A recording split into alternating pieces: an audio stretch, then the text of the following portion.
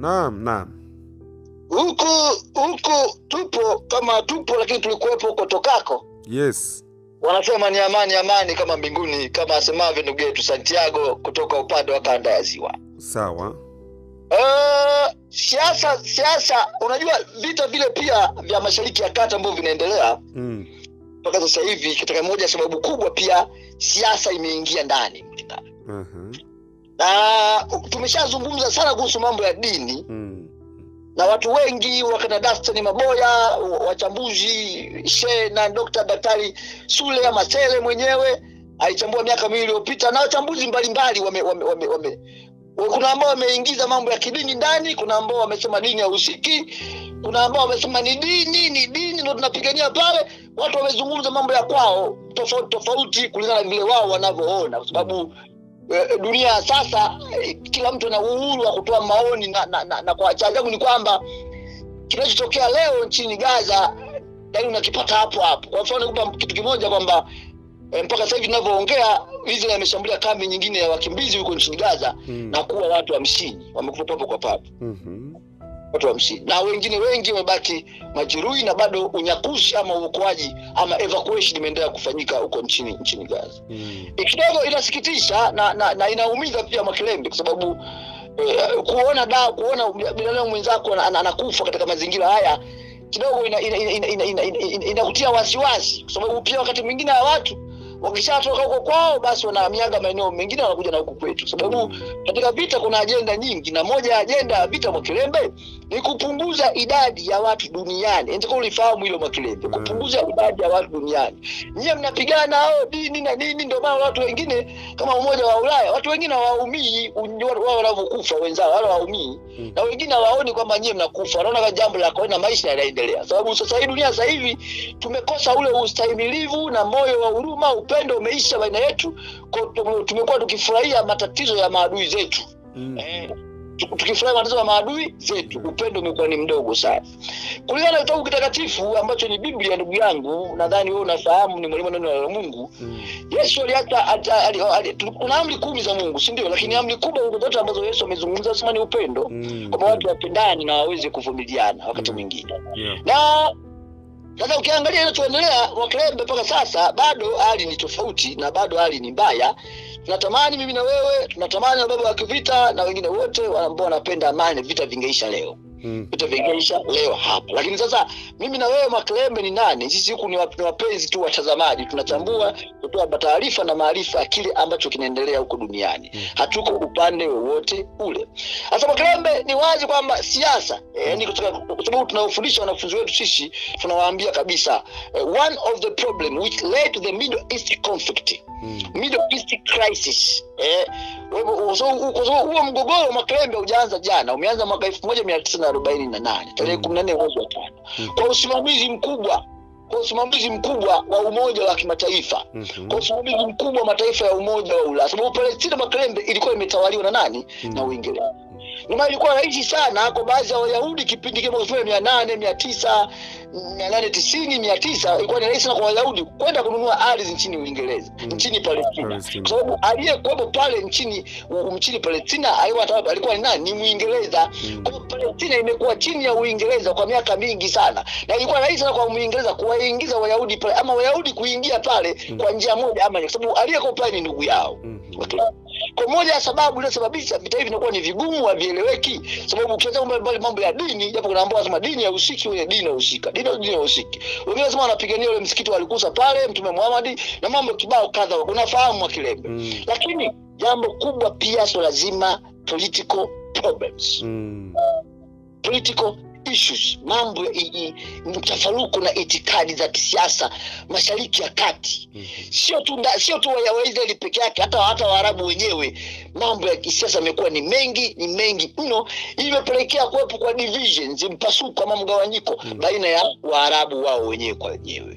Sababu wangekuwa kitu kimoja, wangekuwa wameungana na kusimamia ile misimamo yao tangu mwanzo, tunafahamu kabisa Israel asingekuwa na nguvu pengine ya kufanya vile anavyofanya leo, isipokuwa Israel angekuwa ni mtu mtiifu ambaye anaishi ugenini, angekuwa anaishi tu kwa mkate. Leo sasa ni kwamba Sasa hivi wale wenyewe wao kwa wao wamegawanyika. Sasa kama wamegawanyika, mnampa adui nguvu. Once you are divided, you become very weak automatically. And once you are united, you become very strong automatically. So divisions brings weaknesses within the society.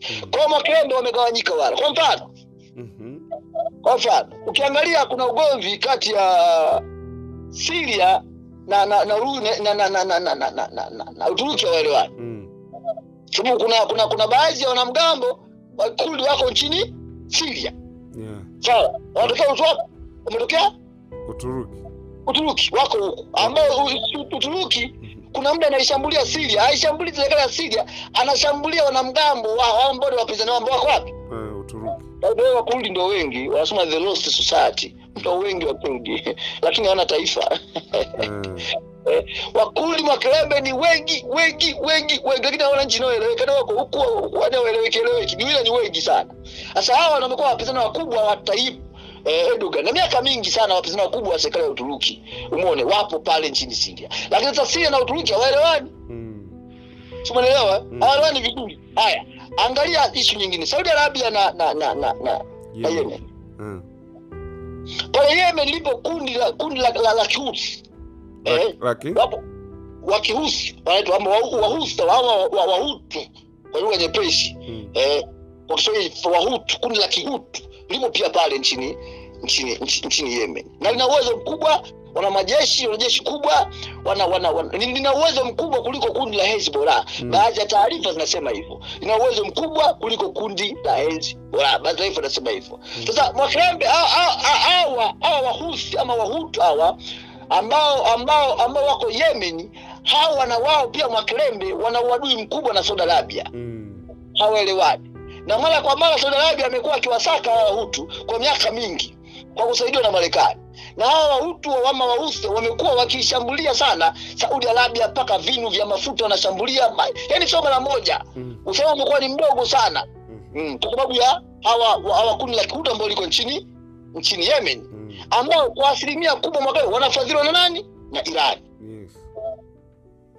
Kwa hiyo kumbe Iran na Yemen wanaelewana. Ila Yemen na Saudi Arabia hawaelewani. Saudi Arabia na Iran hawawezi kuelewana. Kwa sababu Iran ndio wanafadhili Wahuthi kushambulia Saudi. Sio, umeelewa mpasuko huo wa kisiasa Mashariki ya Kati. Tunafikiria kwamba what are the driving forces which led to the Middle East crisis. Tunazungumza kwamba one of the problem it is due to political issues, political conflict in the region. Hawaelewani wao kwa wao.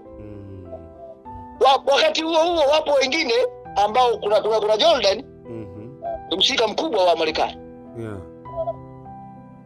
Falme za Kiarabu. Nani huyu? Saudi Arabia mwenyewe. Katari. Sidi Brunei. Kote huko zipo kambi za kijeshi za Marekani. Ziko. Oman kuna kambi ya kijeshi ya Marekani. Katari, Jordan, Saudi. Kote huko zipo kambi za kijeshi za nani? Za Marekani.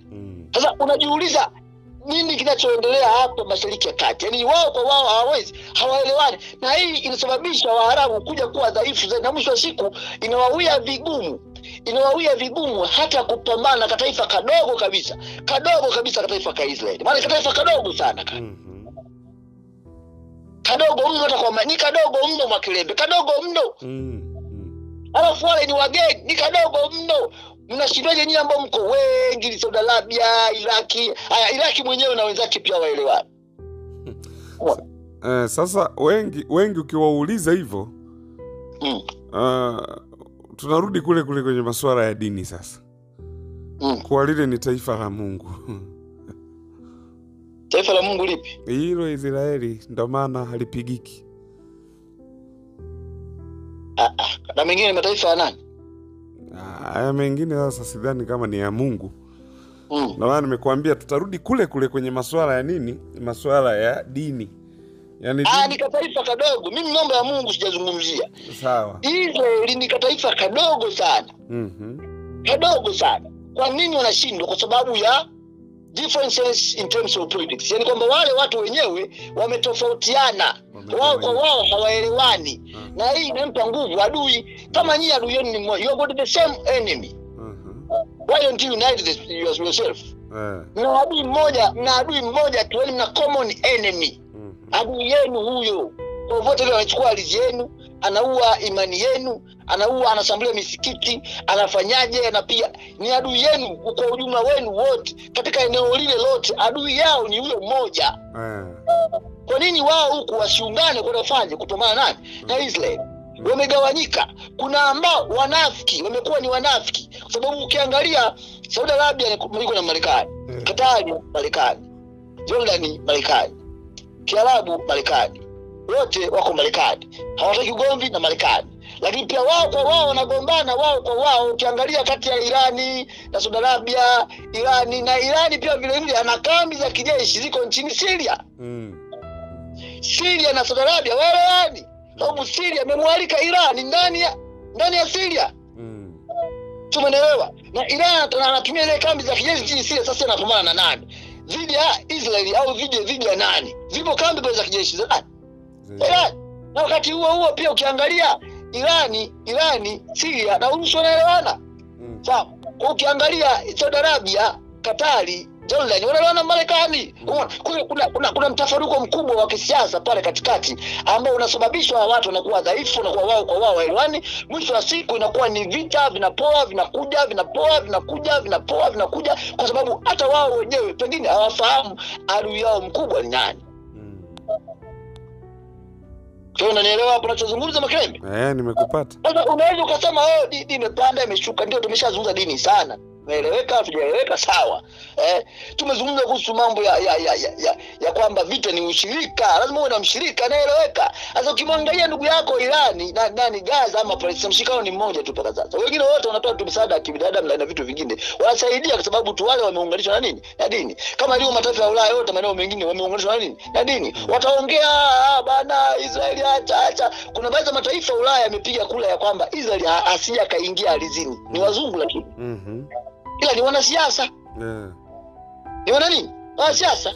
Kwenye meza kuu yupo Marekani.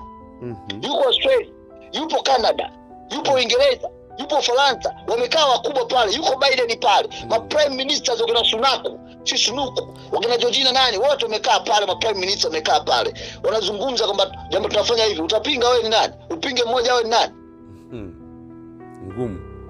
Ngumu sasa sio. Kwa mambo mengine ni mambo yamekaa kisiasa zaidi. Na huu ni double standard, unafiki na nini kutokuelewana wao kwa wao Waarabu. Haya, Misri hapa ndugu yako. Yuko hapa na wapi? Marekani. Yuko hapa na Marekani. Lakini Misri ana jeshi kubwa pengine kuliko Israel. Kuliko pengine Iran. Ana uchumi mkubwa pengine kuliko Israel. Kuliko pengine Iran.